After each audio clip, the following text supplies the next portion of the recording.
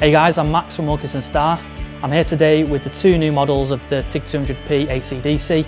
We've got the digital and analog model. Specifically, we're taking a look at the analog version of the machine today, and we're going to cover the DC and DC pulse setups for the machine.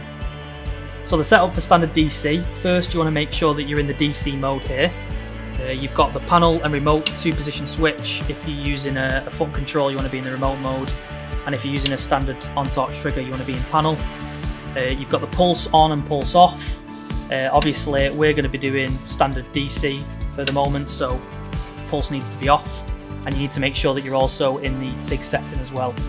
Up here you've also got 2-touch and 4-touch trigger control.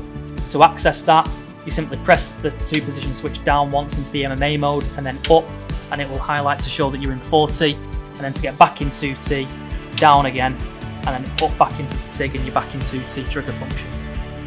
Then you want to go through your setup of your parameters. So the first one that you will alter is your pre-flow gas.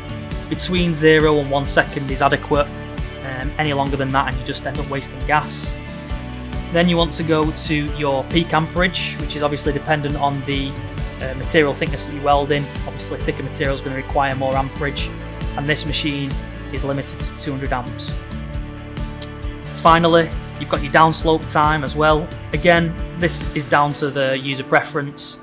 If you don't want a downslope, just leave it at 0 seconds, but you can adjust that between 0 and 10 seconds.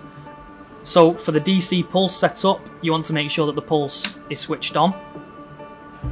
That then allows you to alter quite a few different settings. So firstly, you've got your pulse frequency.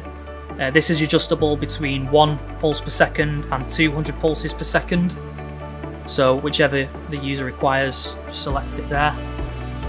Your background amperage is also something that you need to adjust. This red zone here indicates a quick setup guide.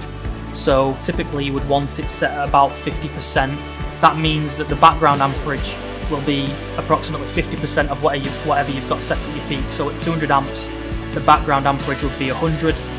If your peak amperage was at 100, your background amperage would be at 50.